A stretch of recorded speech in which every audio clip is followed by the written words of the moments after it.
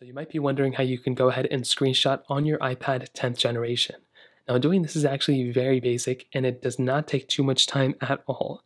So the first thing you're going to want to do is you want to go ahead and find your power button. So if you're in this mode, then it's going to be on the top right. If you kind of see your front camera, then it should be on like the top right. If you're in this mode, it's obviously going to be right here on the sides. So what you can do is you want to go ahead and find your power button right here, and you want to go ahead and find your volume up button, which is right here. So what we're going to be doing is very similar to how we do it on iPhones. We're going to be clicking the power button and the volume up button at the same time, and you will see that your iPad will go ahead and take a screenshot.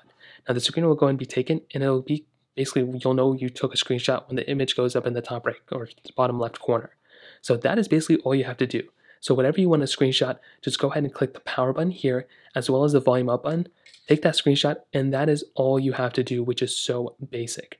Now, if you want, you can also go ahead, and if we take one more screenshot, you can go and open up this screenshot like this, and you can go and edit it up.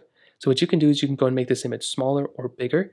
You can also go ahead and, I guess, go this way too, which is increasing the exposure, which is nice.